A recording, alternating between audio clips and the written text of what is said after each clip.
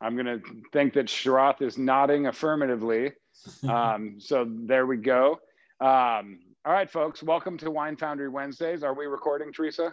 All right, great. Welcome to Wine Foundry Wednesdays, folks. I am Steve Ryan, the General Manager and CEO of the Wine Foundry, and I'm here with my trusted colleagues, my camera person, Teresa, at home, our Director of Winemaking, Patrick Saboe, who was at the winery very early today to make some pressing decisions, which we'll discuss a little later. So he's at home now enjoying some wine to still kind of, decide what he's going to do next on. And then he'll probably go to sleep early to be back here early in the morning. We've got Stuart out in the barrel room currently having technical difficulties. Either that or he's fallen into a barrel and just decided it's a nicer place to spend the remainder of 2020. So, and Philip, his camera person out there, is either helping him or they're just, downing the whole barrel. So tonight we are going to brush up a little bit on fermentation, what we've covered the last couple sessions, and get into extended maceration and pressing and the decisions and the mechanics that make all of that possible, and the decisions that, that really ultimately Patrick and his team need to make. So right now, I've got 2017 Rogers Creek Pinot Noir, Sonoma Coast. This is from our Foundry lineup. And this is beautiful. It's actually, I personally really enjoy Central Coast Pinot Noir and Burgundian Pinot Noirs, Oregon Pinot Noirs. Sonoma Coast Pinot Noirs are usually a little riper for me, but this one is quite pretty. It's got really incredible notes on the nose, really getting some great lush red fruit, not overly ripe. So I'm getting some really nice kind of raspberry flavors and some currant in there. And a quick review of fermentation as we go through this. The last session, we talked a lot about yeast eating sugar, creating CO2, alcohol, different temperatures, and how it's all about manipulation that the winemaker has in the fermentation process to really take what is a natural process and manipulate it to his or her desired outcome. So tonight we're gonna continue along that line, but we're gonna focus more on wine style. And so all of the decisions that are coming forward in extended maceration or in pressing decisions, when to press the grapes and get the wine off of the skins. And with that, we're really talking more about red wines. Tonight we'll also focus a little bit on Cabernet Sauvignon, so we'll get into that. But it's all about style and how those different things those decisions impact what you're going to end up tasting in your glass. If you're a client of ours that makes wine, customized wine by the barrel, then you're going to understand how we are able to achieve the style that you're looking for. So I hear some air in the background. Stu, is that you? It is. I got a phone call right when we were starting, and we've discovered something new, that a phone call can kick you off of Zoom. So a phone call is how you get off Zoom. So lesson learned in late October of 2020. So at least on my phone. Perfect. So while we have you here, we were talking about Pinot Noir. I didn't know if Stu was going to be back there. Stu's in the barrel room right now. Stu, are you with the 2020 barrels of Pinot?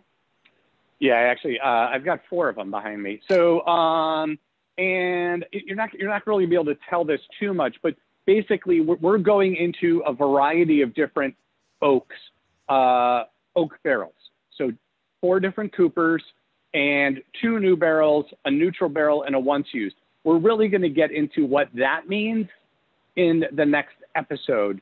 But Steve was talking us through the 2017 Pinot that I was tasting silently by myself. That is a finished wine. This wine was harvested, these grapes were harvested on September 15th. And they were, before they came here, they were fermented in one of the stainless steel tanks, like you're gonna be seeing, or with my colleagues. Steve will be standing by one. And so that's where we initiate fermentation. Why stainless? Well, stainless steel is non-reactive, so it is not contributing aroma and flavor, and we can really dial in the temperature because we can adjust the temperature on those tanks. Another thing about stainless steel kind of goes unheralded, but you can clean it really easily. So it really minimizes vectors for microbial taint. So really, really good for fermentation. And then what happened was Patrick, after fermentation took place, then Patrick kept it on the skins for a short period of time. We'll get into extended maceration in just a second. And he was tasting every day with the team. And then it was like, now we're ready to press the wine. And that's how it got into here. So I'm going to check out the 20.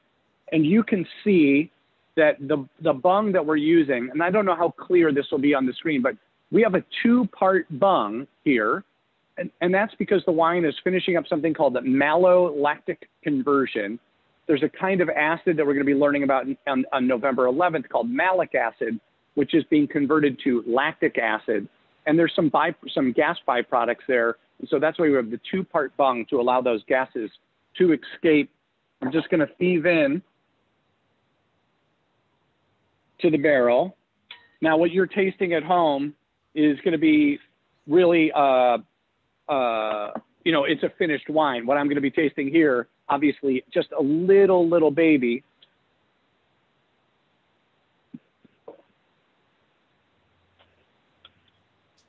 And it's almost like there's a mask. Like you're not really evaluating the aromatics right now. That's what it's not about aromatics right now. It's about trying to assess the palate, really. And it's really, really polished and smooth in the front of the palate. But over the coming months, that weight will shift back and the wine will just feel heavier and much more lush and rich in the back end of the palate. So that's kind of like the 2020. It smells right now, just smells kind of like berryish and kind of berries and cherries. But we'll get a lot more depth once it really starts to pick up that oak and just as it kind of finishes up malolactic conversion. So now, Steve, I believe you are, next episode, we'll talk about malolactic conversion. Steve, I think you're kind of perched right now at a tank, if I understand.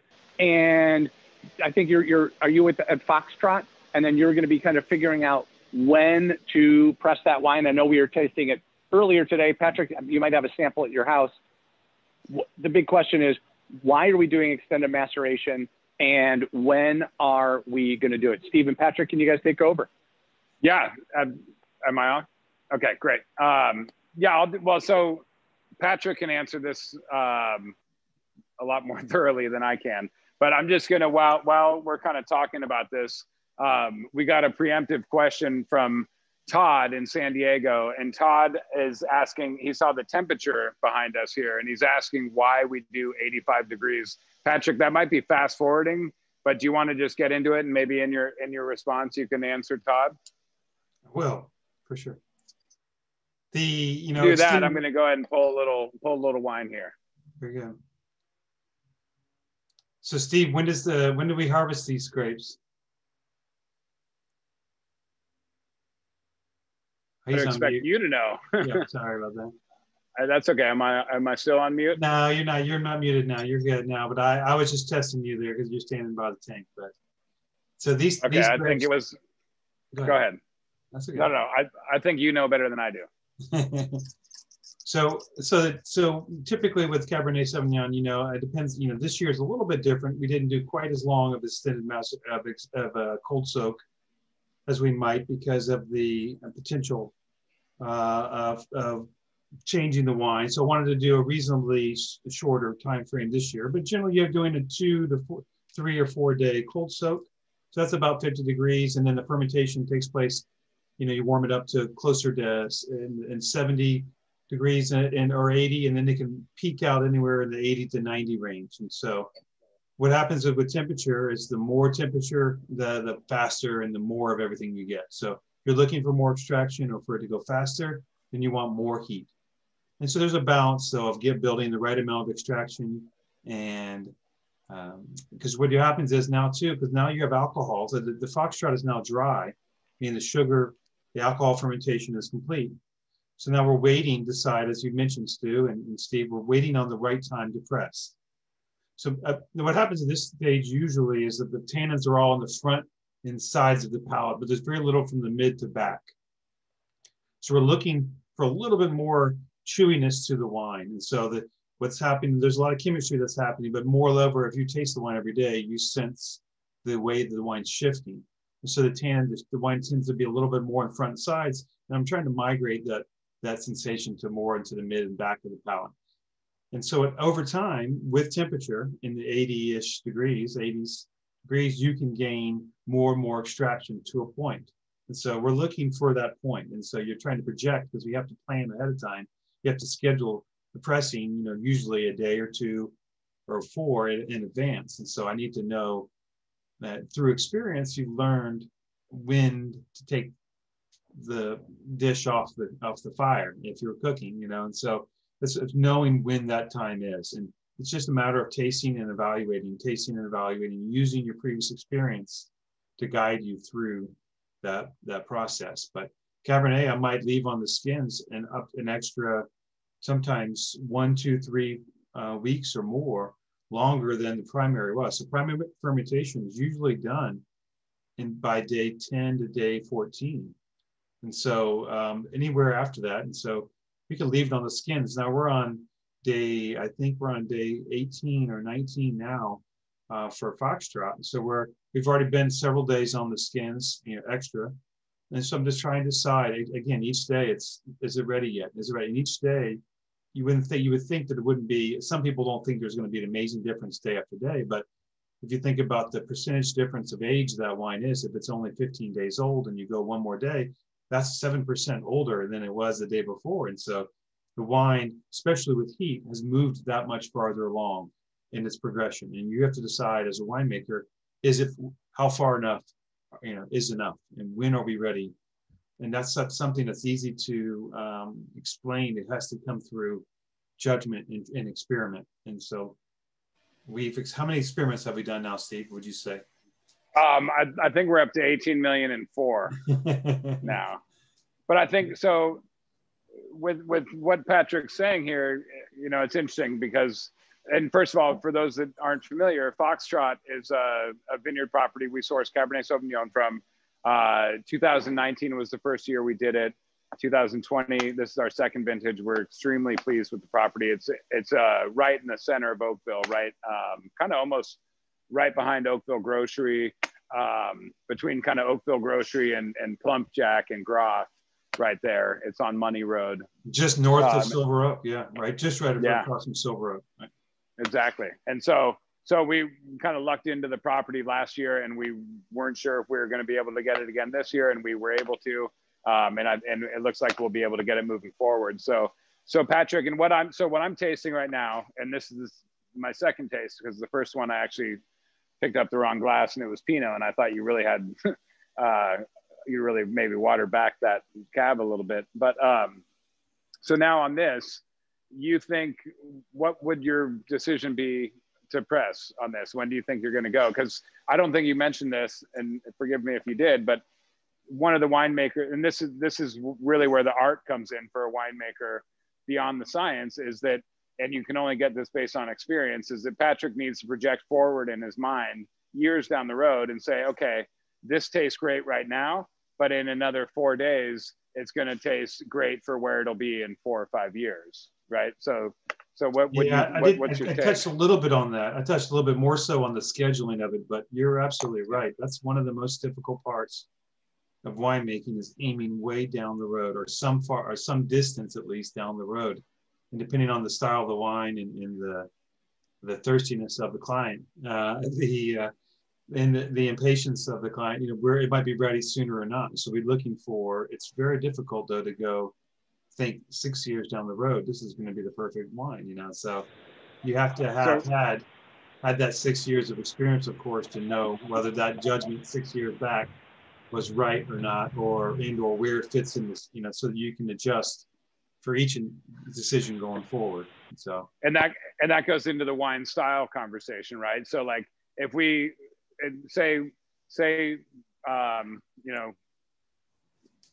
Joe Galante, a client of ours, just to use an example, he likes a little bit more restrained tannins. He likes a little bit more acid. So getting into the wine style side of things, that's where he likes it. But then Rick, I'm not going to say his last name, he's a chef, but Rick, sorry, I went down this wrong road I shouldn't have gone down, but Rick likes big powerhouse cabs. And so with that, like that gets into the stylistic decisions of how you're going to make these calls, and then also what the best property is for them to fit into. Is that fair? Very fair, I'd say, yeah. So there's definitely, and there's ways to shape one particular, property into multiple different styles, and or depending on some properties more so than others. But you really can do, as I think probably everyone, especially if they're our client, they know a tiniest little bit of Cabernet Franc shifts the palate quite a bit, and for the good or the bad depends on the person judging. So there's a lot of ways to go for sure from there. Patrick, real quick, Steve. Oh, sorry, Stu. I was just going to ask if you saw the question from Timothy that had just come in. I'll just toss it out to you guys. Hey, so Timothy wants to know, no city on that, but would there be a reason not to do extended maceration, or are there wineries that don't do extended maceration? There are some reasons to do it. A lot of them might be logistics. As can be one of the main, actual reason can be just that they need that tank quite a bit. It's if you're a restaurant, you might want to turn and burn tables perhaps to be able to get enough people through. And so the other reason they might not want to do it is if they had decided to add a lot of tannins to begin with, perhaps. So if they were a winemaker that chose to do a lot of products in the upfront, that they didn't need to do extended maceration perhaps to gain some of that, because they either blended some other varieties into it, or they had put in some other products. So there's a couple other reasons why you might want to do it. But I'd say if you're using the same recipe, most people, I'd say, not everyone, and it also depends on the style of wine that you're looking for. If you're not looking for a bigger, chewier wine, if you're looking for a more restrained wine, then that would mean the reason to do less extended maceration in general. And so, and/or wine that drinks a little bit more front in the palate. So if that was something that you preferred, then that would be a reason not to do it, I'd say. And/or a little bit lighter across the palate and less intense. So if that's a wine style that you prefer, then I think that would be the reason to do it. But if you're looking for a new world, fuller bodied, tannic kind of a Napa cab, I think extended maceration, at least to a point, would be, now whether that point is 3 days as opposed to 23 days, that again depends on the style of wine and how much you needed to do, and the winemaker's judgment and the client. It's all those things that go into it. It's not. So Stu, are you over the press now? Or are you getting some different press cuts? Quick, actually, before we get into that, do you mind if we've got a series of questions that are coming in. I just want to make sure we hit them. Very good. Sure. So Simone Wilson from Orange County, Dana Point. Simone Wilson. I think I'm calling him Simone because there was a typo on this. Lovely woman, British woman. What would be the outcome of more or less extraction, Patrick? More or less extractions of what you have. So again, depends on what you have to extract. And so if you're talking about, there's a max kind of tannins that you could extract from the wine. So there is not something, if you went indefinitely, you wouldn't just keep going indefinitely. There's a finite amount. So there's a lot of compounds. It's not just tannins that you're extracting. You're extracting all kinds of everything that's there will be extracted. Alcohol is a solvent, of course, and with heat, you're going to be extracting all those things from the skins. And so less extraction is less, of course, and more is more, and to a point. Again, there is a maximum, but you would definitely gain more bitterness, more.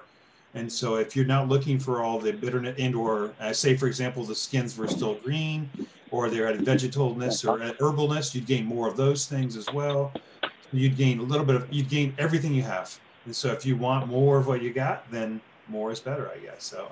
And you would also, you risk the danger of extracting from the seeds too, right? And that's kind of where you were going as well, yes? Bitter, yeah, it goes bitter and bitterness hard on the palate. And right. The palate gets kind of focused and angular because of those seed tannins. All right, so real quick, I'm going to do 2 or 3 more of these before we get into the next thing. So this next question is from Anani Mouse. Mr. Mouse, or hopefully I can just call you Anani. Moving the tannins to the back of the mouth, is there a chemical equivalent that can be monitored, or is this the art versus the science? Patrick, it's all you. Patrick, you want to grab it just in terms of polymerization? You want to take it? Exactly, yeah. Yeah, no, there are definitely, I don't have the capability, unfortunately, to monitor it the way that there are definitely ways to monitor tannin development and which compounds you have at different points. And there are because I'm not a biochemist, I'm not going to be I don't want it to be the one to give the lesson on it, but essentially the tannins are linking together to form larger chain compounds that affect more of the sides and back of your palate. And so I'm looking for, but I use my palate to determine. There are ways. You use your palate, yeah. Yeah, I'm sure there are ways. It's probably a pretty expensive machine, but as most of them are, I'm sure there are ways to quantify things to be able to try to shoot for. I don't know, again, though, that there's not certain chemistry or certain numbers. You can't necessarily look at a number and go, oh, that wine I like. You can look at numbers and say, that wine, in general, this chemistry is clean, is safe or not safe, or you can kind of draw generalities, but you can't know. I don't know by looking at the numbers. So that was the most amazing wine I've ever tasted, because that's not the way that it is, and not even if I knew the tannin numbers or all the different compound numbers. I think you'd have to but your palate knows right away whether it is or doesn't work, and so. And anonymous, like, we're not dodging the question. It's like sometimes a pH level, if we shift into acid of 3.45, doesn't taste like a pH of 3.45. Sometimes it tastes like a 3.54. So that's why when we're always talking about tasting is the most important thing. Actually doing the sensory analysis, because that's what humans are going to be tasting. And look, we embrace technology, we embrace chemistry, but ultimately it boils down to what's actually happening within the taster's mouth. Exactly. And I think that's 100% correct. So it is really more the art than the science, which was Anani Mouse's the end of the question. And it's absolutely the art of the art over the science, and it's trusting your winemaker. And trusting their palate and their experience. So real quick, we're going to do one more here before moving on. And so Tracy Sutton, are you still punching down during extended maceration while you're waiting for it to be ready for pressing? It's a good question, Tracy. No, we're not actually we're punching down or pumping over during the extended maceration in general. Sometimes I do choose to do a slight wetting of the cap, and so just to keep things, but I actually do keep things fresh on top. And it's a good question, because when the wine is protected by the cap, the grapes are still up at the top of the fermentation, and so the wine is down below that, and so we're really only extracting the bottom at that point now, the bottom layer of the must, and any seeds and other things that have fallen to the bottom. So you're really only getting a small amount of extraction at that point. That's why we want to that's why I like to keep the heat up at that and do a period of time to get there. It does take longer to do it this way. This is kind of the slow and low and long time frame. That's a luxurious position to be in, because if you had to turn that tank over quickly, you couldn't necessarily afford to do this. On Cabernet, they're usually at the very end of the harvest, so we don't have fruit coming in, so it can stay as long as we'd like it to in tank. So at this point, I'm just just waiting for the right time. But we want to keep that cap fresh, and so we suspend dry ice bags over the top of the fermentation of the cap to keep the head space as anaerobic as possible, to minimize any type of bacterial spoilage that might happen if it was just open to the elements. So, but we don't do any additional pump overs, because at that point we've already probably done, 30 or 40 pump over or punch downs on the wine over those first 2 weeks of its life. And so we've extracted quite a bit. At this point now, I just need the chemistry to catch up with it. And so that's really what it is. It's a waiting game. And so anyway. Well put. Patrick, you mentioned dry ice bags, and so I was actually my little my table, my wine console here tonight is a dry ice bin. So it's actually, I was going to show you folks that something that happens in the winery all the time, and it's quite possibly one of the most expensive ingredients pound for pound that we use in the winery. So just to show you what Patrick's talking about, we literally do use dry ice right here. You can all see it. And we have about anywhere from 4 to 8 of these big bins delivered a week. And we're constantly dry icing the bags to keep CO2 on top of it, keep the oxygen away off the cap. And that's what Patrick was talking about. I just thought since this was here, I'd show you a little, behind the curtain kind of thing. So Stu, I know we have more questions, and some of them aren't quite to the extended maceration piece, so we're gonna put them a little later in the episode here. But Stu, you're over by the press. I am over by the press, and Steve, I just want to let you know in terms of. I'll meet you at the press in a sec, but I'm listening. Well, I was just going to tell you in terms of COVID spacing. You might just take a look at where we are, because it'd be a little crowded. So just think about that when you're coming over. So, hello everybody. I am Stu over by the press.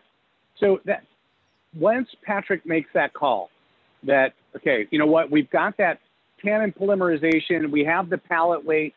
The tannins are weighty enough. Then we're going to press. And behind me, I have our bladder press, a Euro press. Shroff, if you want to fire up the first video of the press, I'll kind of walk folks through it. Maybe you see me holding these red cups, but Shroff, if you could.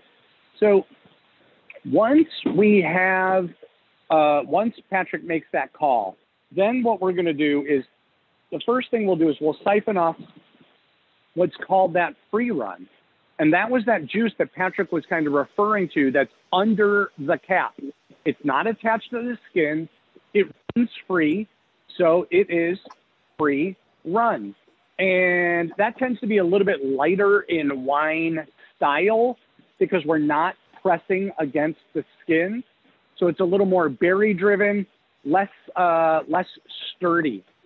Then once those grapes get tossed into the press, then the magic really starts happening.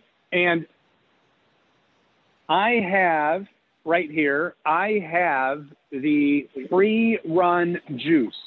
And from a 2020 cab that was pressed today, from an area, I guess it's Pritchard Hillish area. It's just Napa Valley AVA. And if I taste this, a little bit lighter in style, smoother. But for me, and some wineries kind of make the mistake, they're like, oh, free run, since it hasn't been pressed, that has to be better. No, it's just different. And for my palate, I think free run's beautiful, but it can be kind of a one-trick pony. And then, Shroff, if you want to kind of fire up, if you want to fire up the second video, then what happens is, then there's a bladder inside this press, and we can control it. We will increase. We'll start inflating the bladder to 0.2 bars of pressure. If you remember back to high school, a bar is 1 atmosphere. 14.5 pounds per square inch. So if we start inflating the bladder to 0.2 bars of pressure, it's not going to be a lot of pressure, just a little bit. But pressing those skins, we will be extracting that word that Simone kind of handed to us before, a little bit more structure, a little bit more power. Steve, are you also tasting the press fractions from today? I am, Stu. Thank you. And that's a great thing, a nod back to Simone. We're going to keep calling her Simone tonight.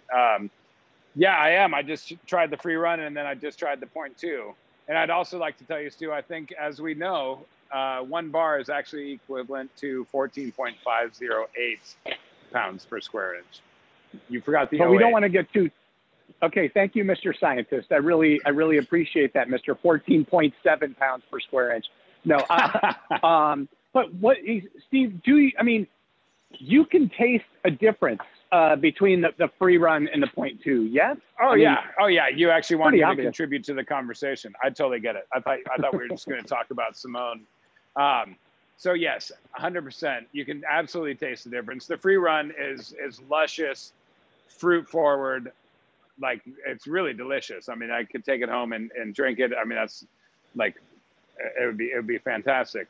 The 0.2 gets a little bit more grip. It's kind of like going to grad school, right? Like you've kind of got your undergrad, and then you're stepping it up a little bit more. You're only a little bit of the way there, but it's still, let me make sure I have the right one.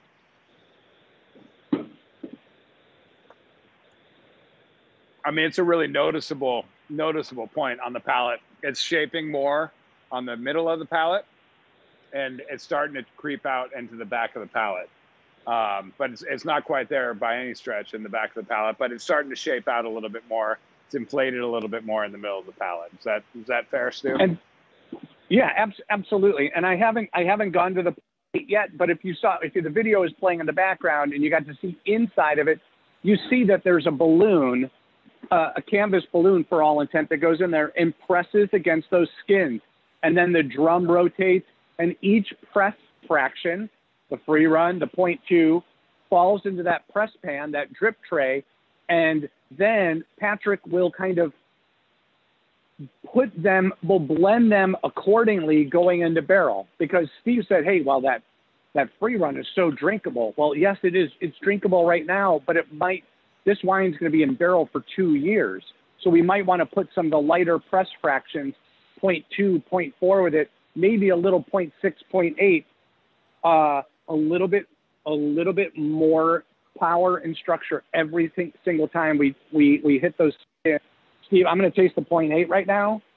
Yeah, you do that. We've got a bunch of questions coming in, so I might jump on one of these. Yeah, send them on. Send them on over. Let's see here. Okay, that's a good one. Actually, you know what? We're gonna and Phil Gurin, thank you so much for the kind words. Phil Gurin is just basically saying that the wine is elegant, delicious, and interesting, and let the wine lead you and not overpower you. So thank you, Phil. And the next few, I'm gonna Simone thinks we're funny. But we're gonna we'll get to the next view after this segment. But this, while I've got the mic hot here, Stu and Patrick, this kind of continues to go back into wine style. So I'm going to keep drumming this home, that it's all Please about do. wine style. So press fractions are also about wine style. So whether it's free run 0.2, 0.4, 0.6, or now we're going to go to the 0.8 bar of pressure, which is what, 11 something PSI in the balloon. So that while we have these things that we can mitigate to be able to get you the barrel you want, I think is kind of what we're illustrating. So Stu, how are you on the 0.8 now? So I don't know if you just saw, but I was kind of unconsciously licking my lips and kind of, I had a little bit of peanut butter mouth because it's a little chewier. Yes, again, because it's a little bit chewier. And then we do that balancing act. And you'll see when you come to the barrel room that you'll see press barrels or light press barrels. And it's all about age, as we're aging, Patrick's tasting, and then he is making decisions accordingly. You'll always hear about, we often use the analogy of like a photograph on a particular day. Some young winemakers make a mistake of they taste a barrel on October 28th or April 4th, and they love it on that day, and they think, okay, this is right. But then you make the mistake of, no, the wine that is just one snapshot on one day, because the wine is a moving target. So the main thing is identifying the style you want right away, so that over the course of the trajectory of that wine, Cabernet, 2 years, Pinot Noir, maybe 14 months, 16 months in barrel, depending on the style. We will be making decisions, the team in the cellar, to shape aroma, flavor, structure. Sorry for that long-winded ramble right there, but I hope that made sense. No, that's good.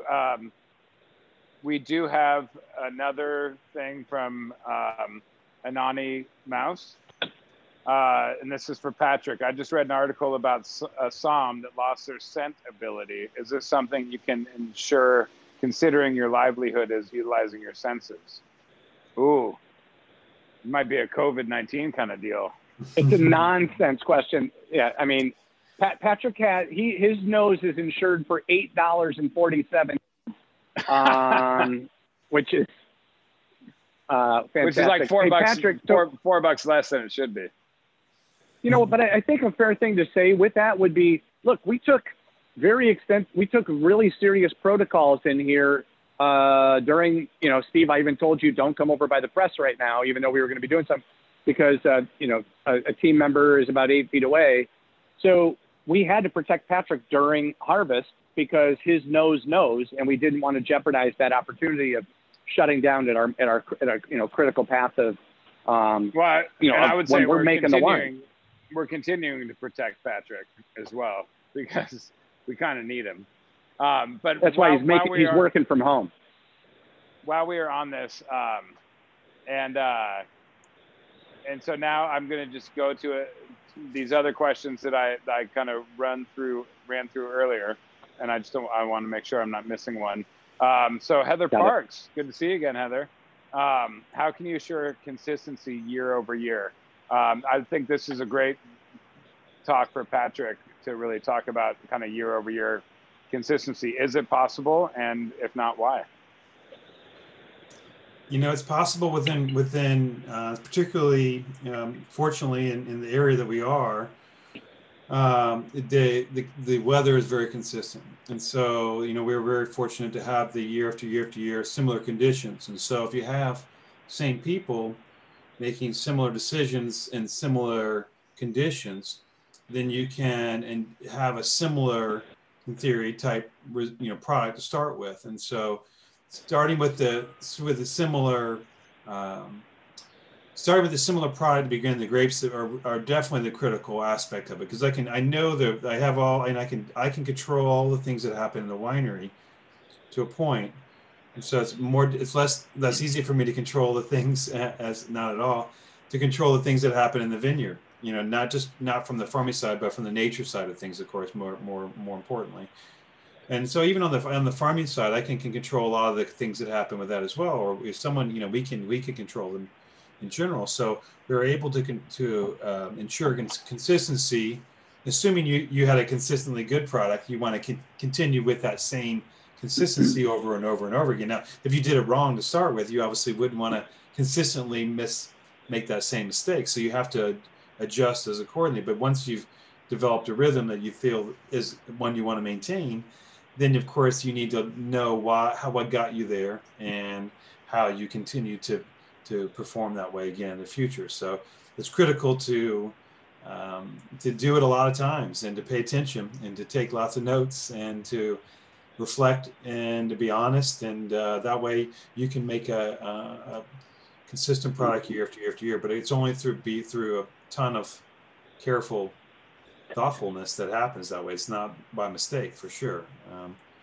And then, hey, Patrick, can I jump in with a Stuism really quick as well? Yeah. Because some wineries might want their wine to taste a little bit different each year, because they want their 2018 to taste like 2018, their 2017, like they want it to be a representation of the vintage. And by example, 2010, 2011 were very cool vintages here.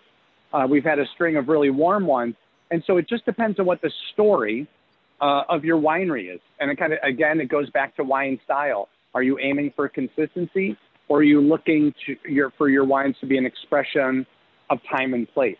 Is that a fair thing to kind of toss in there as well? Totally. I think that's extremely fair. And I think that in California from 2012 through 2020, and granted, we had a little bit of a stunted harvest and certainly a lower yield this year in 2020.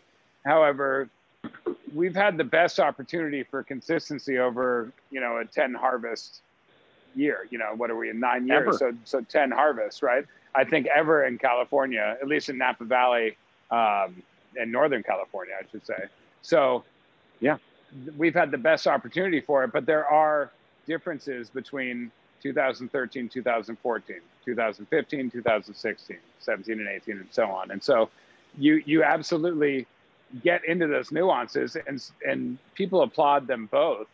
But I think it's really just a delightful thing when you can really just sort of let it go. And yes, you can have great wine. So from 2012 through 2020, the wines are killer. That's hands down. So now you're getting into splitting hairs. And so what's your preference? Maybe you like 13 more than 14 because it's mildly more extracted, and 14 was a larger vintage as far as yields. And so, but maybe you like more of that kind of fruit forwardness that 14 gave over 13. So that's the stuff that I think wine is really a sense of place and time, most importantly in time. And it really sparks those conversations. So that would be my contribution. Yeah, but hey Steve, there's one more question about what are you doing with that spray bottle behind you? Yeah, so I was just going to get to that from David. Yeah, so the question is, I see Steve using, that's me, a lot of precautions to prevent contamination with the spray bottle. What is the danger with unwanted microbial in long maceration? So good question, David.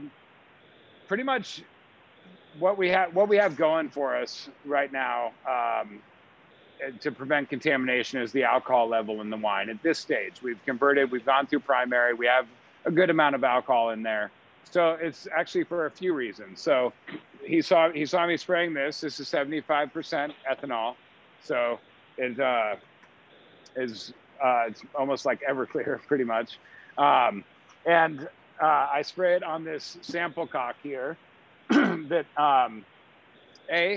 it's going to keep the bugs and the fruit flies away from coming and trying to climb up there because they see sticky goodness and all of that, and any other microbes that are going to get in there. Every time you open something, the wine's got to come out, so something's got to get in there to displace it. Whether it's, it's not a vacuum, or else these cubic tanks would be much tighter. So when we pull that off, we want to make sure we're keeping it as clean as possible. We don't want to have to intervene in the wines. I used to be a brewer, which was a much lower alcohol product, and the only preservatives in beer were alcohol and hops.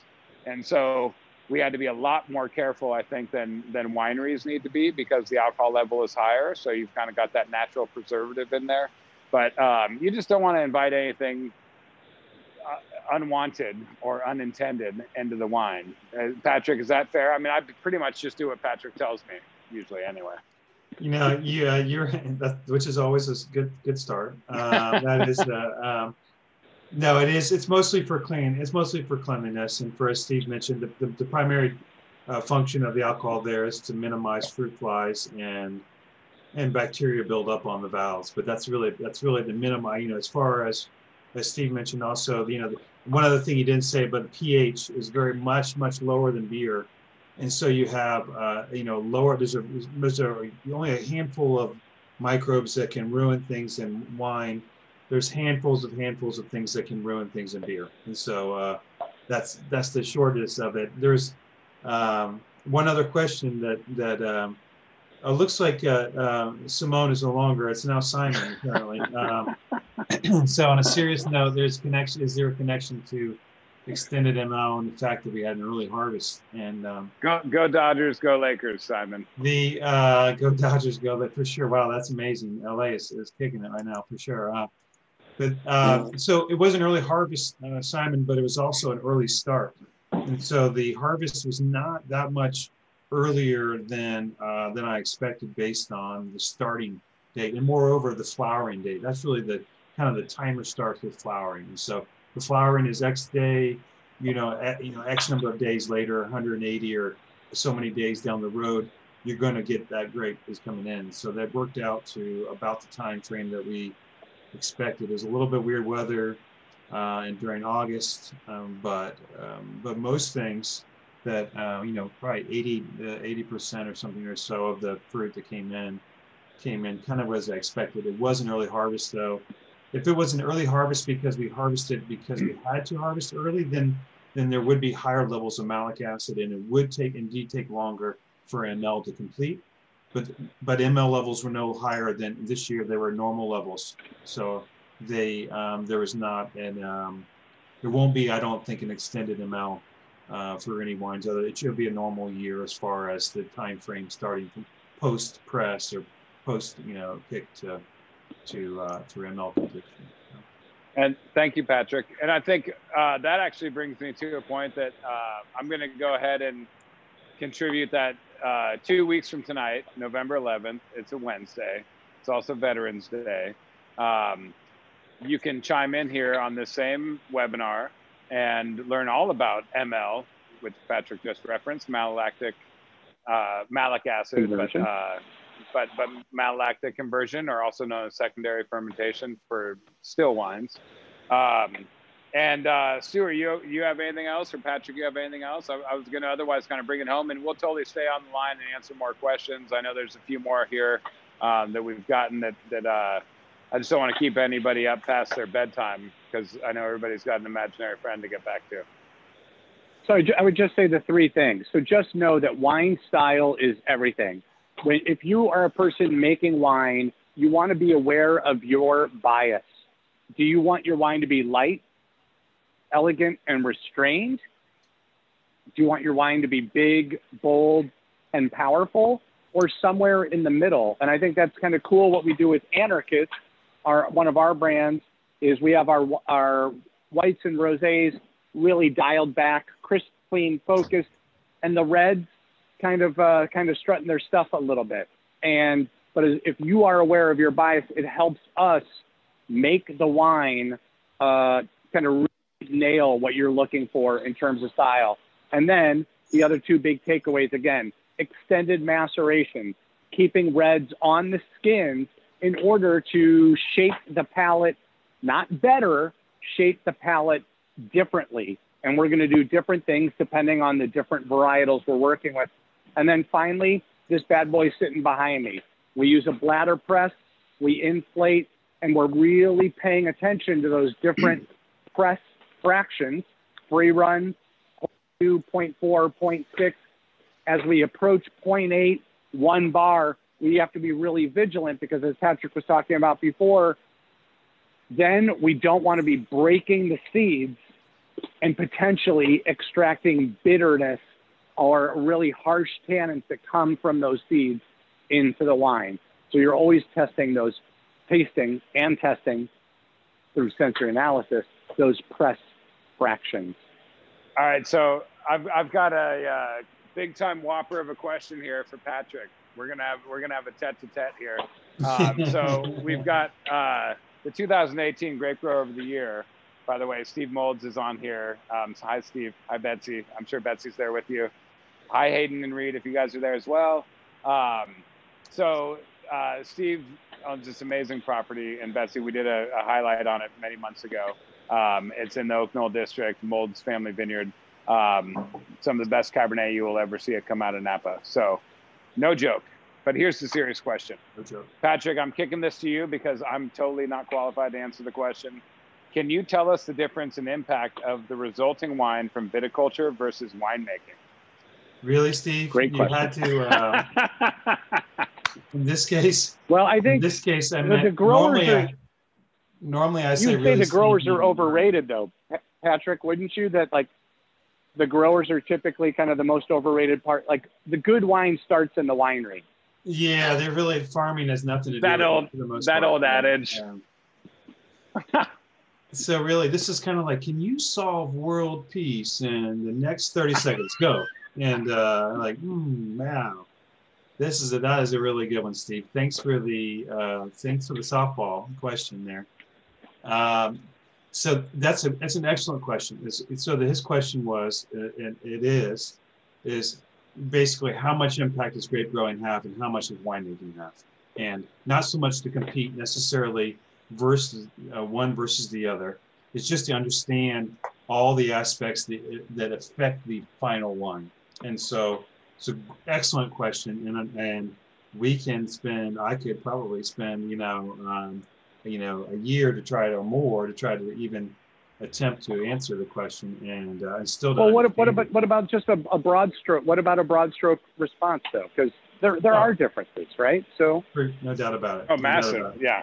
So I mean, again, this is it's a great question, and particularly so if you are, and it really helps if you're doing experiments to have like one type of farming system, and done with different winemakers, so that you can really see what the impact of the winemaker was of the same grapes done to different people, or vice versa. The same winemaker working with different grapes that came from the same vineyard, or whatever. So I think that most winemakers that are trying to come off as even remotely humble always put it on the grape grower at grapes and say, it's all 90% or 80%, or usually it's more than 50.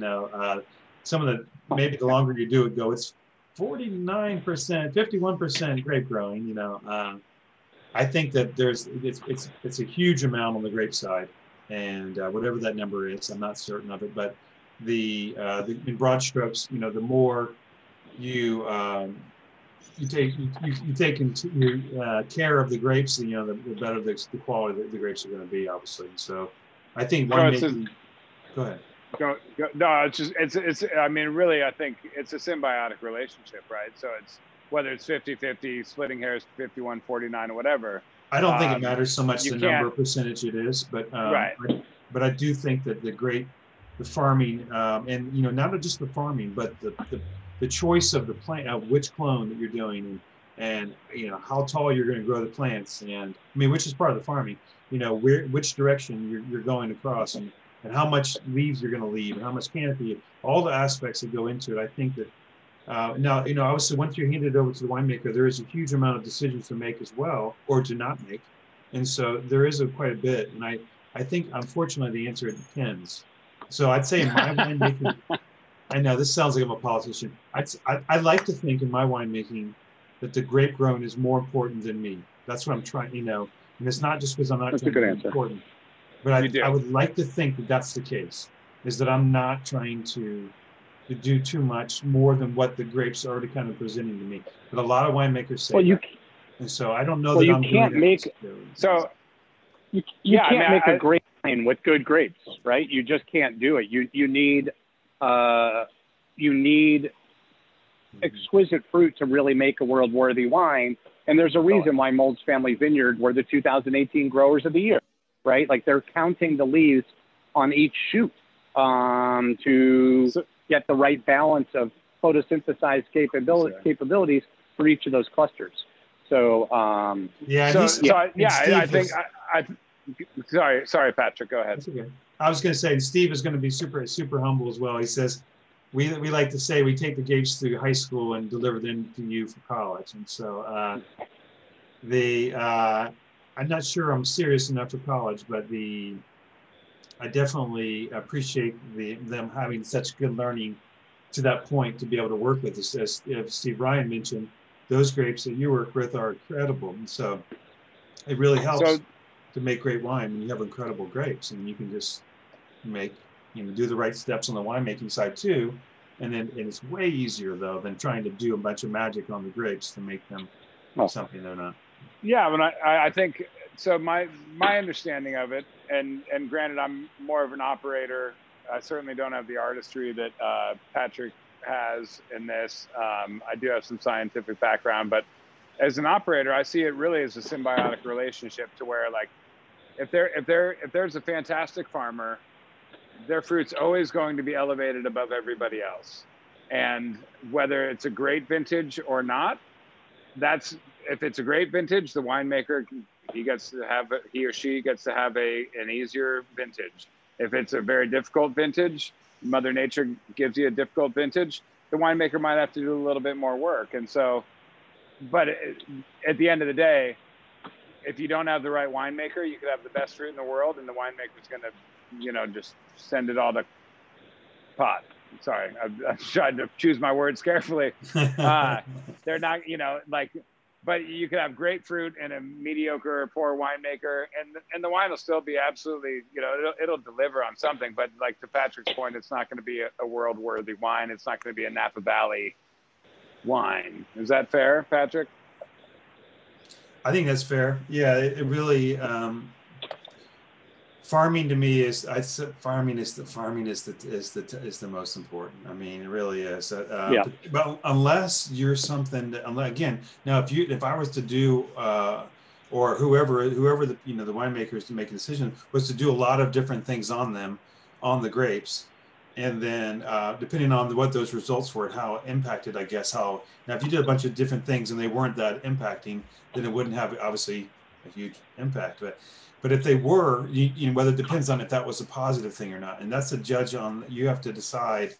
And so some wines I think are, a lot of the wines that I prefer, I just have to say this way, it seemed like the winemakers didn't do a lot or tried not to do a lot and just kind of bought nice barrels, and which is what I attempt to do. But a lot of winemakers like to impart their way on the grapes, and they kind of do a lot of products and they do a lot of steps. And that's you can tell that that they were doing a lot. Now, if that's something that impresses you, I think you'll like that. And so, Frankenwine. It could be, there's a lot of famous wines out there. The winemaker is very aggressive on the wines. Sure. And I won't mention them right here on this, but I can tell you individually. National television. Exactly. Yeah. Sorry, I didn't mean to cut you off. I just wanted to point out we're on national television right now.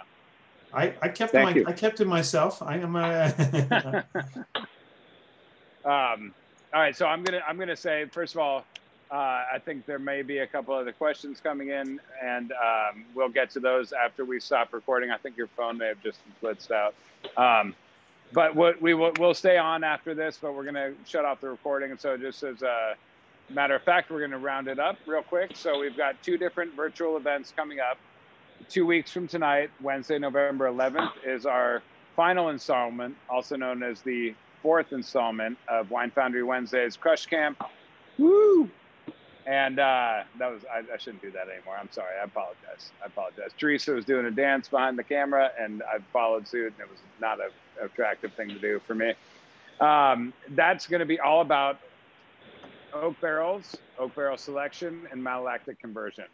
So we're going to get really kind of geeky, but actually we're going to continue talking about wine style. November 18th, which for those of you without a calculator is a week later than November 11th, we have a book group, the Wine Foundry Book Club, and doing a great book called The Initiates. And I can let Stu give you a chime in on that in a second. But the cool thing about this is it's actually a graphic novel. It basically is a cartoonist and a winemaker that traded jobs a little bit, and then they wrote a graphic novel about it. So I think it's super cool. I need to buy it. I haven't, in all honesty, I haven't bought it yet. And I need to read it really quickly. However, very cool. Stu, you want to give a more glowing recommendation for the book than I just gave? I cannot top your since Steve hasn't bought the book nor read it. I mean, that's his devotion to literacy. But it really is a fascinating thing. As Steve kind of said, a graphic novel artist approached a winemaker and said, "Hey, I want to learn about winemaking. I'll teach you about the art of comics, and it is all depicted in here." And they get into farming practices, winemaking philosophy, which dictates that thing we were referring to, wine style, something called biodynamics. It's a really fascinating dive into these different worlds. And since I don't really know anything about comics, I wasn't really necessarily skeptical, but I was like, okay, is this going to actually give, is there going to be any credibility in terms of the graphic novel approach? and in terms of winemaking, and hands down it is. So it's called The Initiates by Etienne Davido. Highly recommended. And Heather Parks was in last week's book group, and she chimed in with a question tonight. So I recommend turn off the TV for just a little while and explore some new literacy skills.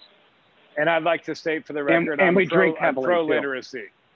I'm pro-literacy, right down the line. He doesn't even read 20 minutes a day with Marlo. No, I'm kidding. Who's Marlo?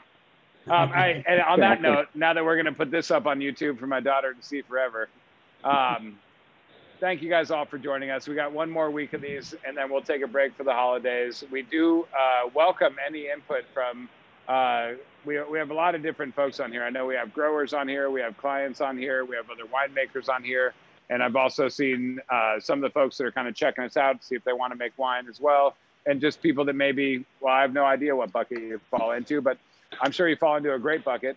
And if you have an idea for another session for when we come back in the late winter or so to do some more virtual programming, we'd love to hear it. We'll definitely be exploring blends and bottling, and we'll keep going down the road a little bit. So if you have a suggestion, send it to makewine@thewinefoundry.com. We'll put it on the list. We appreciate everything. We're going to stop the recording now, but we'll stay on to answer some questions. Thank you all so much, so very much from the bottom of our hearts. Harvest is you know, the sun is setting on harvest a little bit, and it's another vintage in the books. And thanks for joining us. Cheers.